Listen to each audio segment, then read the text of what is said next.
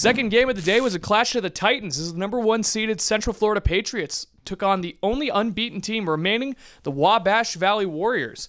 After a pair of base hits by Correa and Jorge, Valentin gets his team on the board, turning on a 1-0 Aiden Deacons pitch over the outfield wall, and that one's gone for a 3-run blast and an early 3-run lead. Wabash looking to answer back, and that brings us to the play of the day, brought to you by Qdoba. Bonamalu Jr. gets a hold of a Holiday 0-1 pitch and gets it in the left, but then it's misplayed by the defense, and Bonamalu Jr., with some smart base running, makes it all the way around to third, setting up an RBI single the very next batter. Setting up an RBI single by the very next batter, Nicholas Williams. And before you know it, we have a tie game on our hands after Jellison smokes one out to near dead center, and the Warriors continue to bash, tied at 3 apiece. Later, 1-run Patriot lead, but again, the Warriors, they're able to hang with them. Patriot defensive miscue allows another run across the plate, tied at 4 apiece now. And this game would continue to go back and forth. Wabash starting to pull away at 10-6, but one big swing by Central Florida's John Morant, and we're back to back and forth. 9-10, Wabash. Now, when I say back and forth, I mean back and forth, as in back and forth all the way to extras, where for a while it looked like we might have a late-night pitcher's duel. Isaac Swell gets out of a frame there with the punch-out, but his counterpart Miranda was missing bats as well.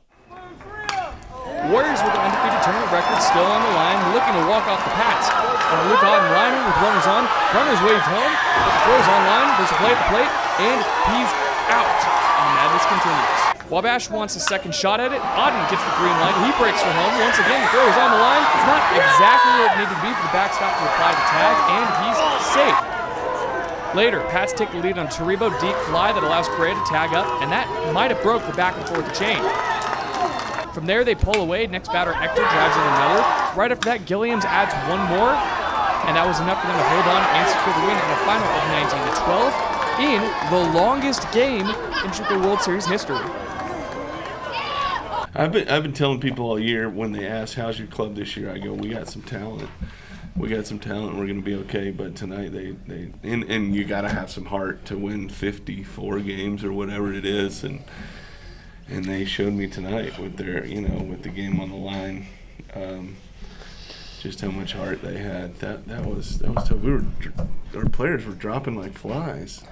Lori goes down, and they're probably both concussed. Kata came out of the game.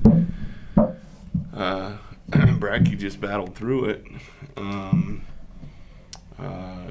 Papi Toribio tells me he thinks he broke his hand again. But then he goes up and hits the go-ahead sac fly in the whatever inning it was. How many innings long was the game? I have no idea. Too many. 12. Way too many. 12?